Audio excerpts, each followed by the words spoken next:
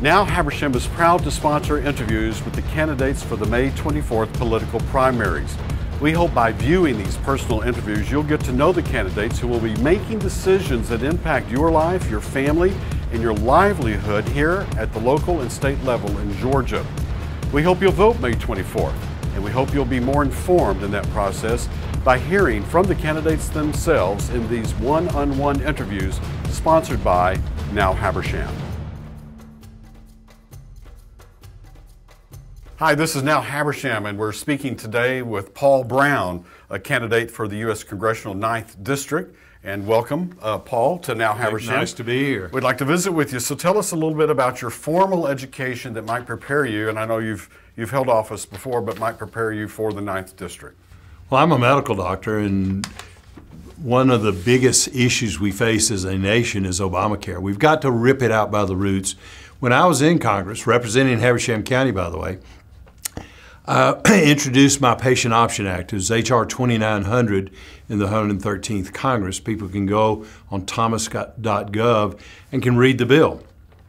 It's the only Republican bill that allows patients to make health care decisions along with their doctor without some federal bureaucrat being in the middle of that decision process. All the other Republican bills, in fact, continue to have the federal government to dictate health care policy, and that's a big part of the reason that healthcare is so expensive.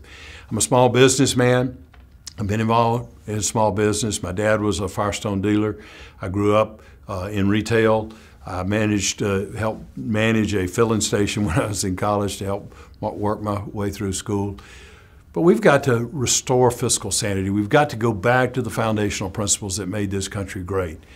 I'm an original intent constitutionalist. In fact, I carry a copy in my pocket. And the thing is, we have left this as the governing force of our nation. In fact, our current congressman told people here in Habersham County, I just ran into a lady at the GOP convention up in Rabun County just 2 weeks ago. A lady from Habersham County and another one independently out of Madison County told me that Doug Collins, our current congressman, promised them that they would vote just like Paul Broun votes. He's promised people all over the 9th Congressional District that he would be an original intent constitutionalist. He's not been. That's not true. And he's the best example of how he is out of touch with the people of this district, state, as well as the nation, is the omnibus bill that he voted for. It funds Planned Parenthood. He denies that, but it does. In fact, Franklin Graham quit the GOP over that one bill and one vote. It funds Planned Parenthood. In fact, the Huffington Post, in their article about the omnibus bill, in the headlines, big win for Planned Parenthood. It also funds Obamacare, totally. The Republicans made no effort to try to stop Obamacare. They made no effort to try to stop any of Obama's bad policies. It funds the Syrian refugee program and multitude of the president's amnesty program. It funds Common Core. He's going around saying he's against Common Core, but that funded it totally. And in fact, there was another bill called the Every Student Succeeds Act that Doug Collins voted for that authorized Common Core and No Child Left Behind. I call that No Teacher Left Unshackled. We've got to get the shackles off teachers and let them teach. And in fact, I introduced a bill that would totally eliminate the Department of Education. It's hard to write because they have their tentacles into a whole lot of things, but I want to get rid of the Department of Education. I want to get rid of the Department of Commerce. I want to get rid of the Department of Labor. Let's get rid of the Department of Energy. While we're at it, let's get rid of the EPA also, and the IRS too. Those are the kind of positive solutions that I offer, not to represent the establishment in Washington, D.C. like Doug Collins does, but to represent the people of this district. Let's get this country going again, create jobs. My Jobs Act would bring millions of new jobs here, not only to Habersham County and to Georgia, but all over this country. Bring manufacturing back here. Those are the kind of positive solutions that I've offered, and my background helps support all that. Absolutely. Let me go back to something you just said. Right. I'm a professor of communications and journalism at Georgia State, and since it's the Southeast's largest university now, having joined hands with Georgia Perimeter College, My classes tend to be large. I have 120 students in my classes that I teach. And not too long ago, we were talking about in our media class the Obama health care bill, or the Affordable Care Act. The Unaffordable Uncaring Act, that's what I call it. Yeah. And you know, you made clear your position, but let me tell you quickly a vote that was taken in class, and let me ask you as a physician and also as a former legislator what you feel about this. We did a monkey survey, if you're familiar with monkey survey, where kids can quickly use their phone to just survey. Immediately we see the answers up on a large screen. And we asked them about how many of them had health care insurance, and how many of them were covered with health care, how many of them were not covered with health care. It was a survey of 10 questions. And out of the 120, 80 of them, about 60%, only had health care because of the Affordable Care Act. Before that, they had no health care because they were deleted from their parents' policies at that point. The Affordable Health Care Act has helped college students, and even a short time after college, up to 6 months. What would you do, first of all, as a physician, for losing the health care that we now have for those people and the 11 million other people who have now, some of them paying into the system, some of them needing assistance to get health care? How would you reconcile the taking away if you, as you use your own words, ripping it out? Well, there are 26 million people in this country that don't have any health insurance. Everybody has health care in this country. We're talking about two different things. Health insurance is one thing, health care is another. And in fact, the hospital here in Habersham County is being overburdened by people coming in that don't have health insurance, using the emergency room as a primary care facility. You have illegal aliens all over this country that are flooding into emergency rooms, and we have a situation over in LJ, in Gilmer County, where they have recently closed their emergency room because they can't afford to keep it open anymore. And that hospital very likely is going to go out of business because of the federal government, because of Obamacare, and not only because of Obamacare, but because of the policy set forth by the Centers for Medicare and Medicaid Services. We call it CMS. The solution is, let's get it so that everybody has good, affordable insurance, so that the kids can afford to buy insurance, so that their parents can afford to buy it for them. Obamacare is not the solution. It's made everybody's health insurance skyrocket. Why? Because of the government being involved in it. Let's open up health insurance purchases across state lines. Let's give people a tax credit for buying health insurance, which is an innovative piece of my legislation, the Patient Option Act.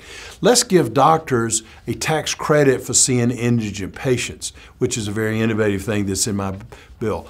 None of the other Republican bills have these innovative things in them. My Patient Option Act will make good quality health care, not health insurance necessarily, but health care, available for all Americans, and it will make health insurance and all health care expenses much less expensive for everybody, so people can afford to buy health insurance. And those kids that you're talking about can afford to buy health insurance. I'm 65 and I still work full-time. Young fellow. Thank you. And but believe it or not, I still have a student loan. My parents and I paid for a bachelor's degree and master's, but I had to fund the PhD from Texas Tech University. It was $45,000, and so I'm still paying for that. And the interest rate recently went up as well. So I'm trying to get it paid off so I can retire. Two of my sons both have student loans. One of them is an attorney who went to John Marshall, and his student loan is in the neighborhood of $100,000. Right. So I've heard you speak about some of these issues before, but has education gotten out of hand, and the cost of education? The cost has, yes. So what do we do about that? I mean, only certain families can actually afford to pay up front $125,000 for a bachelor's degree. What we do is get rid of the Department of Education. The federal government funding education is a big part of the problem because they put a lot of red tape to all their funding. The other thing is the federal government's taken over the student loan program, and it's the cost of education, the cost of student loans have all skyrocketed. Just like healthcare costs have skyrocketed, it's because the federal government is dictating policy and is mucking up the free market system. The free market system guarantees the highest quality of all goods and services, whether it's health care or student loans or education or anything else. It ensures the highest quality. It ensures the best prices because of competition, and it ensures the best quantity of all those goods and services. So we've got to get the tax burden and regulatory burden off of not only higher education, but all education, so that we can lower the cost so students can afford to go to college, can afford to go to technical colleges. In 2001, Orrin Hatch, this Republican senator from Utah, co-sponsored the DREAM Act. It passed the House, but it failed in the Senate. And then the DREAM Act was brought up again about 4 or 5 years ago. It passed the Senate, but it failed in the House. So I would like to ask you a question about that. I know you have very strong feelings about illegal immigrants, and rightfully so. I don't think there's anybody in this country who thinks it's okay for people just to come in to any country, United States or any country, unbridled, illegally. There's just not any Republican or any Democrat that thinks that's okay, that I know of anyway. But the fact of the matter is, we do have people here, and most of those people are gainfully employed. And let's take a look at Habersham County. Our poultry industry here in Habersham County and the surrounding counties, if they didn't have Hispanic hands in those companies, would cease to function and operate. Now, most of those people are here legally. If you were to go through there and they have immigration, you'll see that almost all of them are here on a work visa, but not all of them. How do we rectify the situation in America, which I know you're I know you have strong feelings about illegal immigration? How do we rectify the situation short of doing what one presidential candidate said was send 11 million people home?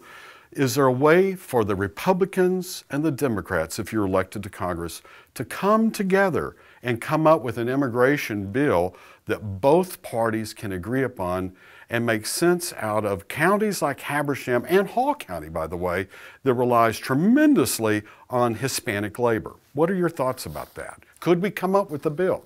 Until we secure the border, nothing else matters. All this discussion is totally moot point until we secure the border. I want to secure the border today. Let's go put the troops, bring them from places all over the world where they don't need to be. Let's put them on the border, the northern border as well as the southern border. It is a national security issue. When I was in Congress, I was on the Homeland Security Committee. We've got people coming across, particularly the southern border, that are described as OTMs, other than Mexicans. Some of those are from Central and South America, but we have a bunch of people coming in from the Middle East. We have a bunch of people coming in from Asia. We have a lot of people of Muslim backgrounds and a lot of young people that of age that would be typical of the radical Muslim that want to destroy America. We must secure the border first and foremost, and I want to, whoever our next president is, and I'll, as a congressman, do everything I can to get the border secured immediately. Then we have to start enforcing the laws that are on the books. We've had 4 presidents, 2 Republicans, George Herbert Walker Bush, George W. Bush, then Bill Clinton, and now Barack Obama, that have refused to uphold the laws that are on the books. You talk about their illegal immigrants. They're not immigrants, they're aliens. They're here illegally. They've broken not only the laws about coming into this country illegally, but they've also broken many other laws. Virtually all of them have Social Security cards that are fraudulent. They have other documents. They are living here fraudulently. We've got to start enforcing the law. I believe in the rule of law where everybody is subject to the same laws and should be treated equally under the law, whether it's the President of the United States all the way down to us regular folks. No one is above the law, and I'll do everything I can to make sure that the law is applied equally and appropriately. Once we start doing that, then and I think we ought to have a halt of legal immigration, because the legal immigration system is totally broken. You're talking about these workers. We already have a mechanism to get workers here, but we're not giving the employers the tools that they need to know whether an employee is legal or not. because they all have fraudulent documents. Paul Broun, great to have you today on Now Habersham. Appreciate it. This is Now Habersham, and today we're speaking with Roger Fitzpatrick, a candidate for U.S. Congressional District number 9. Roger, welcome to Now Habersham. Thank you for having me. All righty. Let's begin by talking a little bit about your formal education. Tell us a little about a classroom, that sort of thing, that you've earned, or programs you've been certified in that lead you to be qualified to be the 9th Congressional District representative. Well, I've got a bachelor's in science and education from the University of Georgia. I have a master's in education from North Georgia College, and then a specialist in education from the University of Georgia. Taught in the classroom for 14 years and went into administration and retired in 2012 from the White County school system as an elementary school principal. And then since then, I'm working part-time with Mountain Education Charter High School as a site administrator here in Habersham County. And then I also teach 3 days a week at a homeschool academy in Gainesville. Great. What about informal education experiences, some of the jobs you just mentioned? What have you learned from some of those that might make you a great congressman? Well, the main thing that I've learned from my career in education is you have to learn how to work with people. And I'd say that's the main thing that would carry over into working with Congress. We are all Americans, and we need to work together to be able to solve the problems that are facing this country. But another thing is that when you look at the writings of the founders, they were citizen servants. Very few of them had actual formal political training. What they had was an understanding of the way that government is supposed to function, and they understood that you had to be a servant first instead of just somebody that wanted to have a political career. And the advent of the career politician didn't come about until really the middle part of the last century. Up until that point, you had people that would go into Congress for the most part. There were exceptions, of course, but you had people that would go into Congress and they would serve a couple of terms, and then they would go home, and then they'd let somebody else come in and do the job. So my understanding of the way that government works is more through an informal training of studying the Constitution, studying our founders, trying to understand the way that this Republican form of government is supposed to work, and that was more of just studying on my own rather than taking formal classes. I see. Okay, let's talk about an issue. Okay. Let me preface it a little bit with a backstory. I have a son who lives in upstate New York, as an attorney in Poughkeepsie. And the power company in upstate New York has been for about 3 or 4 years now very interested in individual families purchasing, securing, leasing solar panels on their property for two things: to create a cleaner environment for the state of New York, and also to reduce the power consumption generally overall in that part of that state. So he went through the process and did this, and is now not only completely paying his electric bill every month by having solar energy, but he's also getting a check back, not a lot because he's limited. I think he gets $100 back. But well, he generates $100. But he has no power bill. So, right. So as a college professor and the kind of person who drives a Prius and is interested in this, a few days ago I started to investigate this, and also teaching in Atlanta in journalism and covering issues like this with my classes. The power generator companies typically in Georgia have not been very much embracing this particular issue. I did notice this last week that the power company that services my house, HEMC, right on the front page now has an opportunity for us to buy into production of solar energy off-site for a price, and then getting back those funds credited to our bill, which would probably exceed the amount that we actually buy the panel for. So we're buying leasing panels elsewhere, right? Which I think is a great first step, because anybody can do this. You don't have to have the panels in your house, right? So as a congressman, and particularly a congressman in a state that hasn't cuddled up to solar power by residents, what do you think about generating energy in Georgia this way, as opposed to building extremely expensive power facilities, right, of which are extraordinarily controversial? I think that we need to explore, and when I say we, I think that it's the private enterprise, not government, because government does not need to be into that segment of the industry. But when you have private companies that work with individuals to be able to solve a problem like we have, like the energy situation that we have, I am all for that. Free enterprise always works best. So you have companies that are working to provide solar power through the way that HEMC is trying to do it, or even better, the way that the power company in New York is doing, but it's not government involvement in that. So many times, and especially in the past 7+ years, what we've seen is government has been picking winners and losers in the green energy system. And how many millions and millions, and I would even say billions of dollars, has the government given to green energy companies who have since gone bankrupt? And so that's just money down the drain, padding somebody's pockets.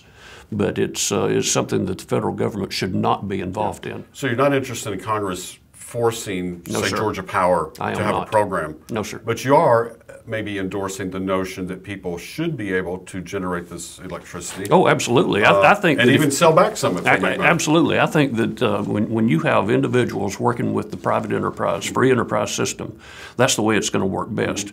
And two things always happen when you have competition. The quality of the product goes up and the price goes down. And so if we leave this alone and let the companies, because there's a market out there for clean energy. There is. But government does not need to be involved in it through regulation or picking winners and losers by giving funds to these companies. In 2001, Republican Senator Orrin Hatch from Utah co-sponsored the DREAM Act. The DREAM Act was a program to help children of undocumented, if we want to say illegal aliens, that's fine. Those children who were brought here, sometimes as young as a year old or even younger, or in elementary school, who would not have a choice in their action. In other words, they couldn't say, I'm not going to violate the law and come with you, parent. They're brought here really against the notion of what might be right or wrong.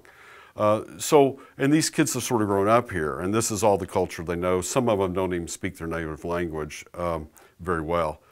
So the DREAM Act was a way to help these kids sort of get situated and be a part of the culture and to go to school. That was passed by the House, overwhelmingly bipartisan, and then it did not pass the Senate in 2001. 8 years later, flip-flop, it was sponsored by the same exact bill, was sponsored in the Senate and passed, a bipartisan vote, but it was it received a majority of votes in the House, but not enough to overcome a filibuster, so it died as well. And these were Republican-sponsored bills. In the county here, in the area that you would represent, we have a tremendous number of Hispanics who, if they walked out the door tomorrow, would leave industries like the chicken industry in chaos. There's not the numbers of people just to come in here and take up those jobs. The same thing with agriculture, apples, peanuts, onions, that sort of thing. In fact, we lost our Hispanic workers. They've skipped the state, and the prisoners had to pull the onions out of the ground for one day and said they would never do it again. I think most Republicans and most Democrats would like to see America to sit down at the table and solve the problem and not say, we'll solve the problem when we build a wall. I think people want the problem solved. And so what are your thoughts about that? If you look at the whole issue of immigration, you know, we've got to have an immigration program. Right. Because this country is really a country of immigrants. But one thing you have to look at is that we have a culture. And it is a culture of freedom, of liberty, of the pursuit of happiness. We have a standard of the way that people are supposed to conduct themselves in this country. And many times what's happened is you have people that come into this country and they want to bring their own culture, which is many times in conflict with the culture of America. So we need to make sure that we have enforce the laws that are already on the books. Now we have so many people that are coming into this country illegally across the borders, and it's really wrecking chaos in the way that that things are going. And we have, at a lowball estimate of 12 million people that are here illegally. And so we need to make sure that that people obey the law. Because, see, this is a country that operates according to the rule of law. And any time that we just set aside that rule of law for the convenience of a segment of the country, then what we're doing is we are creating chaos in the country. We have to obey the law. Now, one reason that many people come into this country illegally is because they know that they can get benefits by coming into the country. And one way to solve that problem, apart from building a wall, which I'm in favor of, we need to secure our borders because it is a national security issue. But one way that we can also solve that problem is by eliminating any benefits that an illegal alien would receive. And just to kind of segue into the omnibus bill that was passed in December of last year, there are tax credits for illegal aliens. And they receive something based on this. Child tax credit. They do. They file their income tax. Yes, and so there are many benefits that are available. There's illegal alien resettlement benefits that also go along with this. And so if we remove those benefits, which are things that are not available to us, the ones that are citizens of the United States, then that would solve many of those types of things. Now, that's the big problem that we have. Now, when you get into the local kind of issues, like what's going to happen to the poultry industry in Habersham County? I think that there is a way, a child that was 30 years old, brought to this country illegally by their parents, and they've been here and they've been productive members of society. You know, there needs to be a system to be able to at least grant a legal status to those individuals because they are productive members of society. Sure. And those types of individuals, we need to be able to work within the system to be able to say, okay, you go through these steps and you will gain legal status. That doesn't mean that you will gain citizenship, but you'll gain legal status. Sounds like you're describing elements of an immigration bill. Yes. And it sounds like you're also saying we need an immigration bill of some kind. We've got immigration laws on the books, but we're not enforcing them. Yeah. And so what we've got to have is an actual enforcement of what's going on. Let me ask you one more topic, and that is the minimum wage. There's been lots of debate about this. We now see with the federal government not taking steps, states individually taking it. Some of them are practically doubling the minimum wage, which seems a little bit astounding, to a reporter. But we also have a lot of people in minimum wage jobs. For instance, let me tell you of a woman I know in Norcross who for 18 years has worked for a condiment factory producing mayonnaise, mustard packets, and sugar packets. It's probably one of the largest corporations in Georgia to do that kind of work. A lot of their work actually goes to servicemen. She's worked there 18 years, and her salary is, and she only gets 2 weeks off, her entire salary is $20,000 a year. That's what she makes. She's not a teenager, and $20,000 a year is barely above minimum wage, like 50 cents. Do we need to change the minimum wage? My take is that you let the free market dictate what goes on. And any time that you have a government intervention, when government starts telling private enterprise what they may or may not do, I think you get into problems. By and large, those jobs that pay minimum wage are entry jobs. And so the goal of every individual that starts off at an entry-level job where they're making minimum wage or just slightly above, then they need to have the goal in their own life, that self-initiative, says, I want to get better. And so if we start moving towards mandating higher and higher and higher minimum wages, what's that one effect that's going to do? And we're already seeing it in California where they have raised it to $15 an hour. Businesses are closing. All right, what's going to happen to those individuals that did have a job? I bet it was at a minimum wage that was less than the $15, but now they're out of a job. So what do they do now?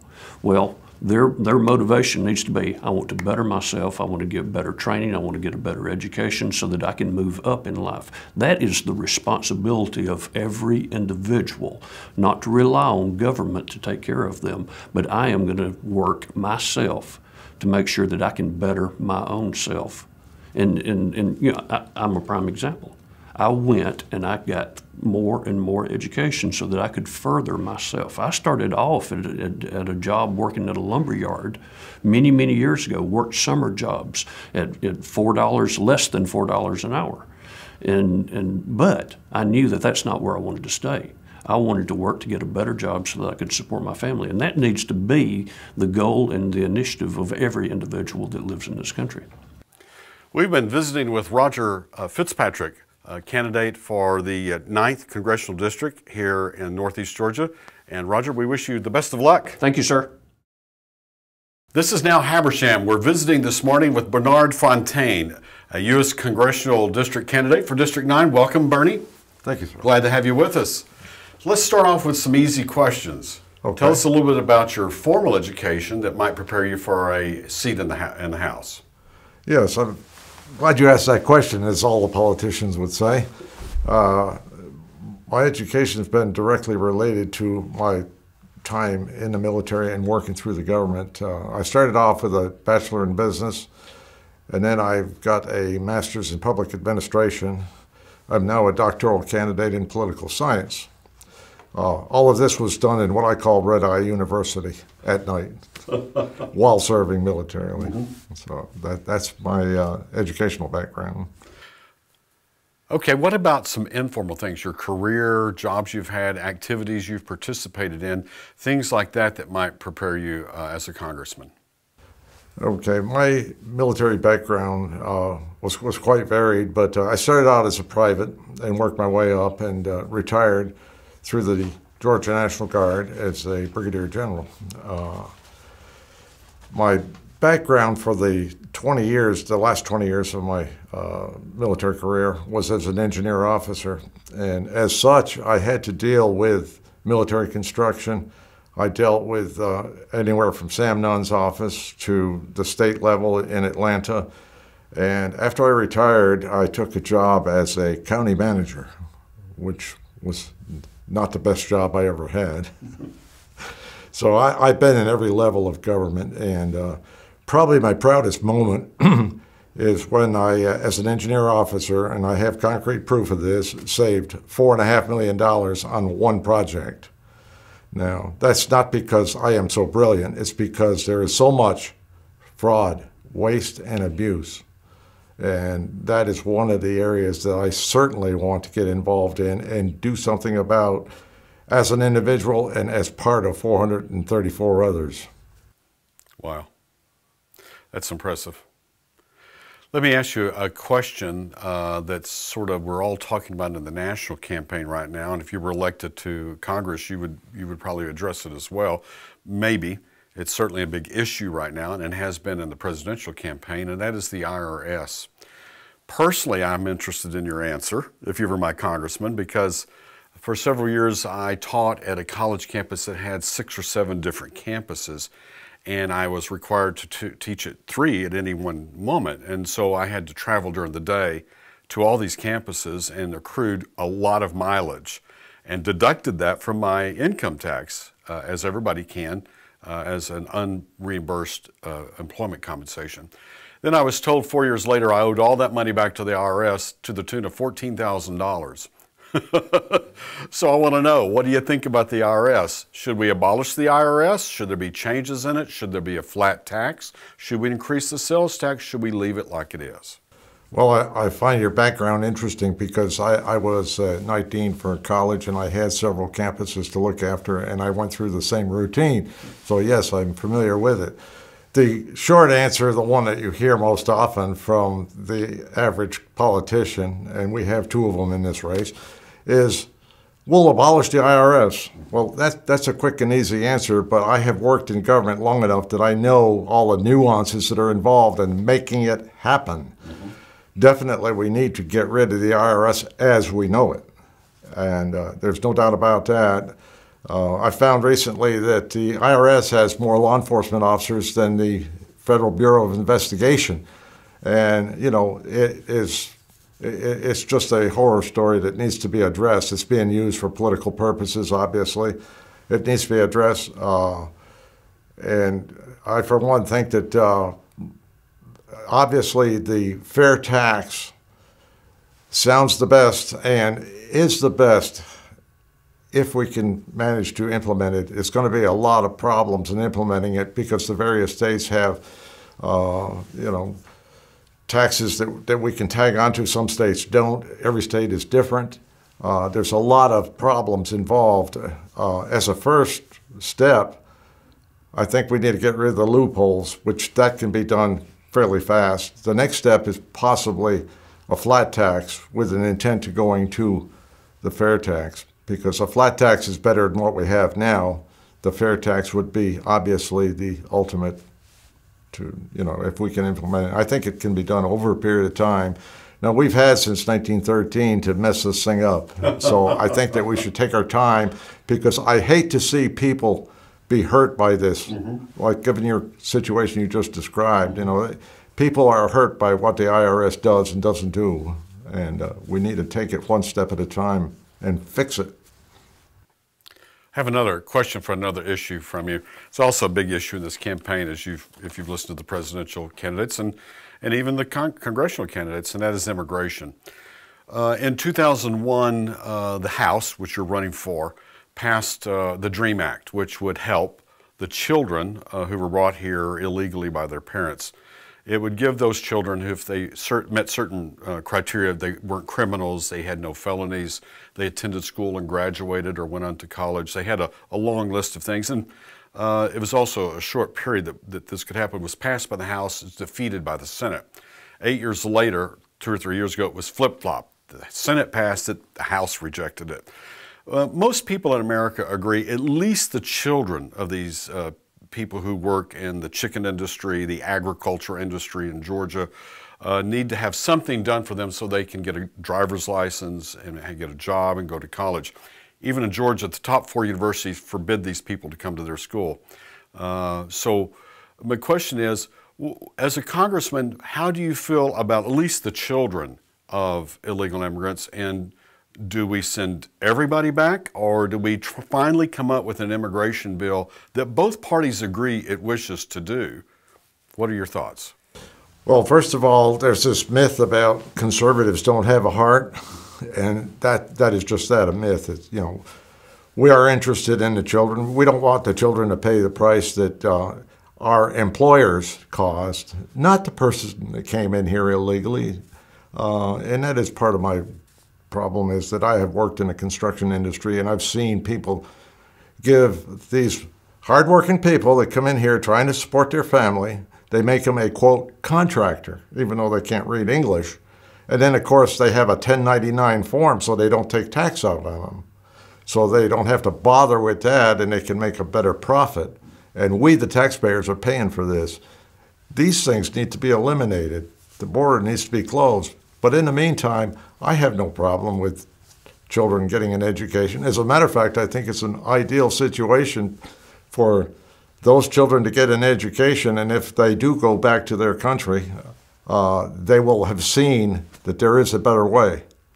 So yes, I support that, but within some limitations.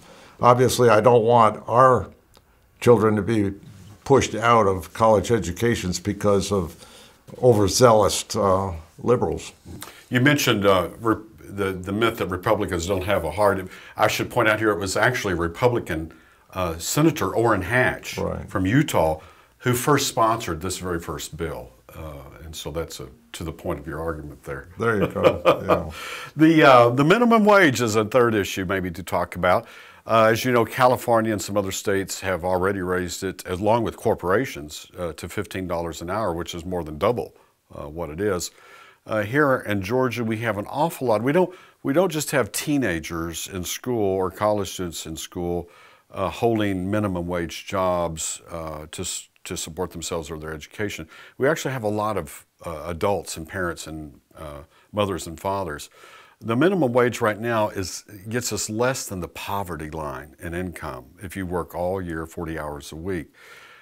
Should there be some change in the minimum wage? Should we do something to encourage corporations and businesses to increase the minimum wage on their own? What are your thoughts about that? Well, in a free market society, which we used to be, the minimum wage would find its own level. And I don't look to California. It used to be a bellwether state. I think right now it's the state you want to look at to avoid. So the problem, and you brought it out exactly, is that there aren't enough decent jobs for adults to go around, and that is the biggest part of the problem. I travel through the 9th District, and I find in every county there are empty factories. And it really bothers me. There are empty factories, and that a few people make a lot of money by shipping everything out of the country ever since the North American Free Trade Agreement and those involved for it. I was teaching college classes then. I said then, I say now, that making Oldsmobiles in Mexico doesn't help people in Detroit. We need to bring it back, get rid of that corporate income tax, which is ridiculous because it's just driven everybody out. Right now we have a lot of unemployed people, underemployed people, and those people are costing us, the taxpayers, where if they had jobs here, they would be contributing. So it's what I call a double whammy. And therein lies the solution, I think. To go back to the minimum wage, I don't think that we should, change our ways just because a few people like to protest. I think we need to look at what are the results of this. Can the market bear it? Do you want to pay $10 for a Big Mac? Okay. You're a Vietnam veteran. That's right. And you also risk your life in the service in the Army Corps. Yes, Army. Yes, I was an engineer. Sure. So how will this congressional district be better or be different with you in this position, given what you've given of yourself? Well, it's difficult to talk about, but one of the reasons I'm running is because I'm a survivor. And I owe it to the rest of them. I don't want to talk about it because I can't. Mm-hmm. But we do obviously need to do something about national defense. And I'm asked, what would you do the first day you're in office? Well, I have an answer for them. I would write a letter to whoever the president is, and I don't dare to talk about that. But whoever the new president is, I would urge that new president to send a letter to those generals that were pushed out by Obama for trying to do what's right. Get them back into the military, and they will know what to do. I have no doubt that those that bent to the wishes and tried to do social experimentations within the government, and you've seen what's happened to our military, I hate to see it. Well, last weekend I was at the Ranger camp, my old alma mater, and I asked a young captain, I said, Captain, I said, I'm sure glad I'm not a captain putting up what you're putting up with right now. It would just break my heart. We've been visiting with Bernie Fontaine, the candidate for the 9th District, 9th Congressional District here in Northeast Georgia. Bernie, good luck to you. Thank you, sir. All right. This is now Habersham, and this morning we're visiting with Mike Scupin. Correct. A congressional candidate for the 9th Congressional District. Welcome, Mike. Thank you. To now Habersham. Great to be here. Well, let's talk a little bit about your formal education, and so that the viewers will have a chance to know a little bit about you from that standpoint. Okay. I'm a graduate of Gainesville High School, born there, grew up there, married my high school sweetheart. My first degree is an associate's degree in architecture. Then I went on and got a BBA in economics at North Georgia College. And I also hold a Master of Science in Technology Management. Background, I've been a land surveyor. I've owned gift stores. I have also had experience in building and developing, and just done a wide array of things involving small business virtually all my life. Let's talk about your experience, your informal experience or work experience, specifically how it might impact you as the congressional district representative from District 9. What are some things you've done in your career or employment or other experiences that have prepared you for that? Well, being a land surveyor, we got hit a lot of times with different regulations that the government puts on to the state, and the state passes on to us. All of a sudden, we became supposed to be experts on floodplains, which is really not a land surveying arena, but yet we were forced into it by regulations that they put on the banks, which they transferred to us. Also in building and developing, we're watching tremendous regulations that are coming down, and some of them are good, but an awful lot of them are really not needed. And I think that's one of the big issues for me when it comes to what I see taking place in Congress is Congress tends to pass generic, I call them generic laws, and then they give them to the bureaucrats to really make up the real laws. So what we have really is we no longer have a representative form of government. We have bureaucrats that are really making our laws instead of our legislators. Mm-hmm. Let's talk about an issue. Recently, I visited my son up in the Northeast. He gets, well, not this year, he's had relatively no snow, but last 2 years he's had 6 feet of snow at one time on the ground. But he also has, for 2 years, had solar panels on his roof that he worked out with the power company in upstate New York. He's made enough electricity from just the solar panels on just his roof to have no electric bill or power bill for the entire year. And in fact, he gets back on the average about $70, $80 a month in cash. The local power system in that area has encouraged this with local residents. So I got interested in it. And when I called my power company, which is HEMC, they said, well, we have a new program for you that might work. You can purchase or lease a solar panel elsewhere, not on your property, but elsewhere, and then it's a small fee, and then whatever you generate, we will deduct that fee plus whatever more you generate from your monthly bill, which I think is a great step in that sort of same direction. It's not quite as good as owning your own panels. When I talked to the other power company, there seemed to be the major one in our state, there seemed to be not a whole lot of interest in me developing my own solar power and selling it back to them. I live in a house, and on the right side of my house, my neighbors are HEMC, and on the other side of my house is the other larger power company. So as a congressional candidate, we have the opportunity here in the Sun Belt to generate a lot of electricity on our property with solar power. What is your stand on that? What do you think about that? Would you support maybe encouraging the major power company in the state to do something about that? Yes, I would. Instead of building multi-billion-dollar power plants. Yes, I would support that kind of a concept in the state. I don't see anything in the Constitution that gives the federal government any authority really over that area. So that should be, excuse me, a state issue. And that goes back to what kind of a public service commission we have. And currently we do not have a public service commission that is really pushing for the people. They are representing the establishment, they are representing the power companies against the people. And I understand there are some good people running against some of these incumbents, and I really think that the people need to look at changing who our PSC is, because that's where this has to change, because you should have the right as a citizen to go off the power grid if you have the availability and the ability to do so. Sounds good. It also seems to be a way to avoid spending the kind of money we're talking about for 2 more power plants in Georgia. It would be. If we could all be generating electricity and helping out the situation. It would be. All right, let's go to another issue, immigration. So let me explain to you quickly. I've raised a godson from age 12 to now 22. He's a senior at Texas Christian University. He has no documentation other than he is covered by President Obama's Deferred Action, which is an amnesty. It's a 2-year program where you can get a driver's license if you're not a criminal and you don't have a criminal record, and you can get a Social Security card, and so you can also work legally. And you can also attend colleges and university.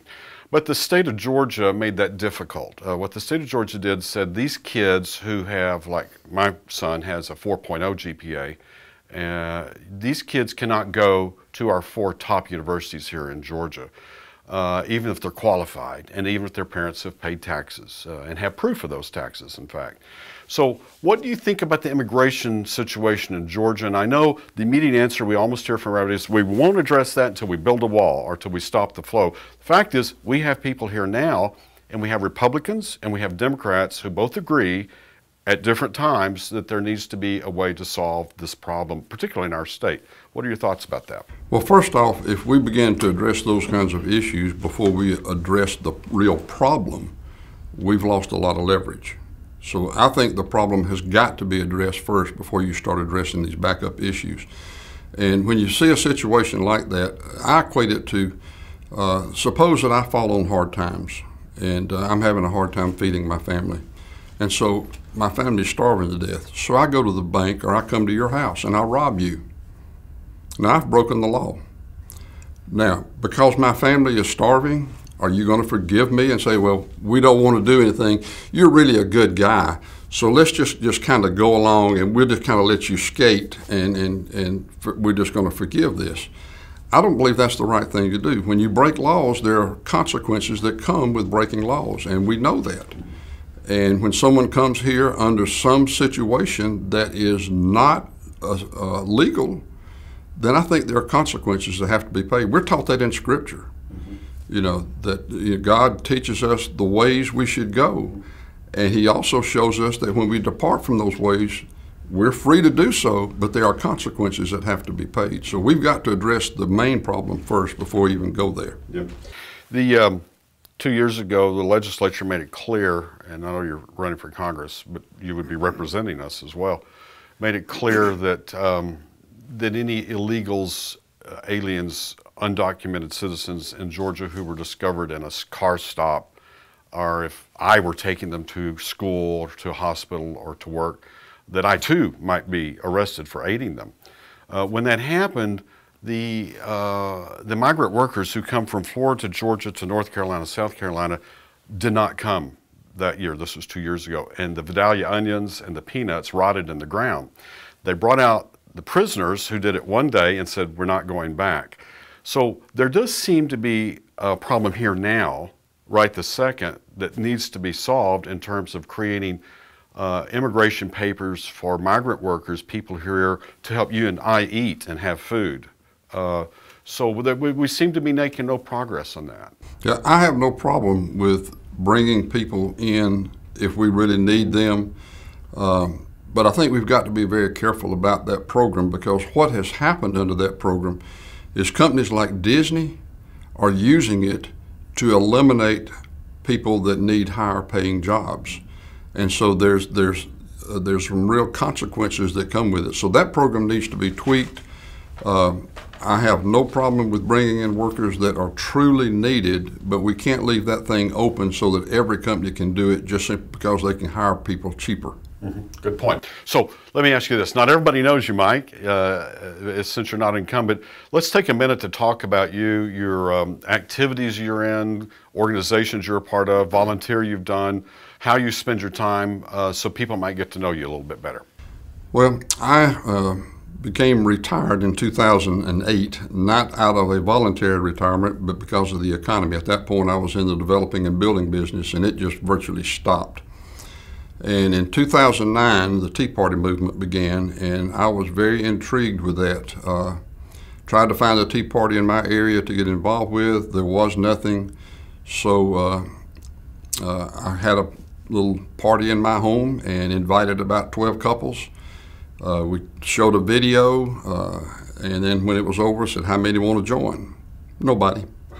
Everybody wanted, the whole time they wanted to fuss about what was going on, but they didn't want to get involved. So at that point, you know, that was a little discouraging for me. So, you know, a lot of people, I guess, would just give up and say, well, there's nothing to be done. But instead, I continued trying to find people that thought like I did, and it took me about a year and 2 or 3 months. And during that year, I literally operated as a one-man Tea Party. I was going around doing things, going to conferences, went to D.C., went to Arizona, a lot of different things like that, where I was learning about what was going on in our nation and what we could do about it.